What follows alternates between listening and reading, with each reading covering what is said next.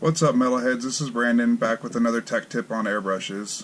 Today I'm going to be demonstrating how to use the Badger Regdab needle juice airbrush lubricant on our Badger 360 airbrush.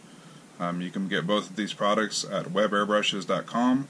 If you use this coupon code SUMMER2017, you can get 25% off your order. The airbrushes we're going to be using, as I stated, is the Badger 360. This is an all-purpose airbrush with a deep well.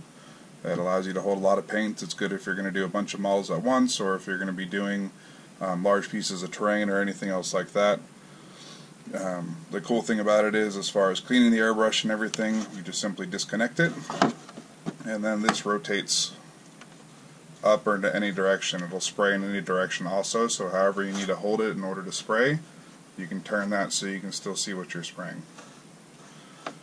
As far as the Badger 360, you can get them usually for about $164 retail, and then the needle juice is $5.70 or so per bottle.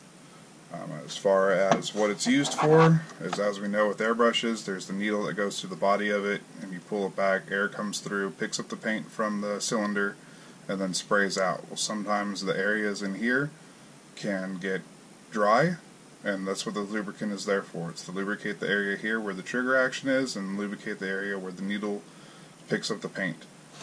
In order to use it, you simply remove your needle, which here is the collar, pull your needle out, set it to the side, pull your trigger out,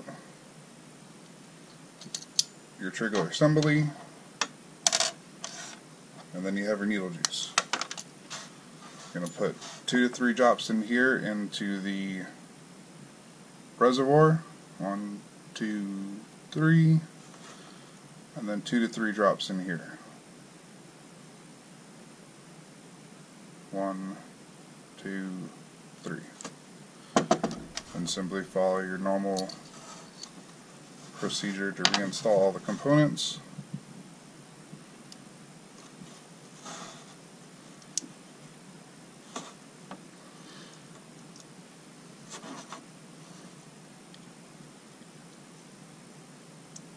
Making sure that everything's nice and seated. Try not to knock everything over like I do. Your needle goes back in. Ooh, I forgot the collar.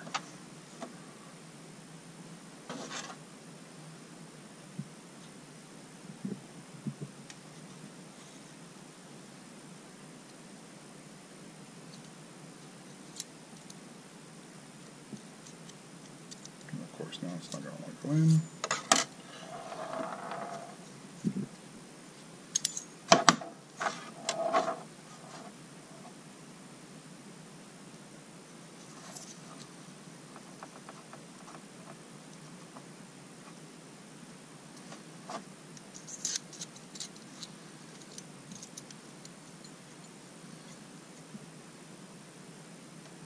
Now that everything's back together, I always like to work it a few times just to make sure that everything gets nice and coated. Kind of, move the trigger around, make sure you pull it up, make sure you're pushing down so that way the air that's coming in here would be coming in here, you're getting that lubricated as well. And then once you're all done, set it aside to dry for a few minutes.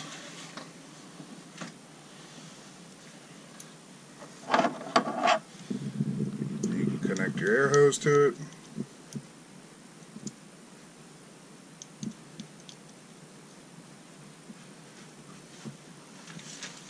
Throw your compressor on. And you're just going to spray out the extra oil.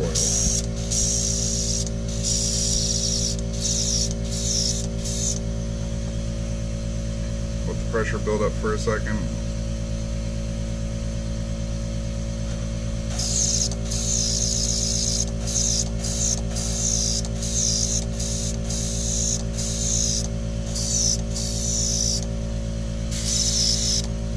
Got a little bit coming out.